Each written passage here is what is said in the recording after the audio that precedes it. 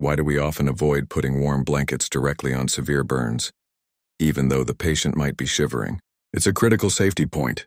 When someone sustains severe burns, their skin's protective barrier is compromised, making them highly vulnerable. First, there's the risk of sepsis. Any break in the skin, like a burn, is an open invitation for infection. If bacteria enter, the body can launch an extreme, life-threatening response called sepsis, which can damage organs. Second, and equally important, applying a warm blanket directly to a fresh burn can cause more harm. The heat from the blanket can further cook the delicate tissue, extending the depth and severity of the burn. Plus, clothing fibers from the blanket can easily stick to the damaged skin, making wound care and debridement much more complicated and painful later on. So for severe burns, keep it cool, clean, and covered with a sterile, non-adherent dressing. Remember, severe burns require sterile dressings and cool, not warm, immediate care to prevent infection and further tissue damage.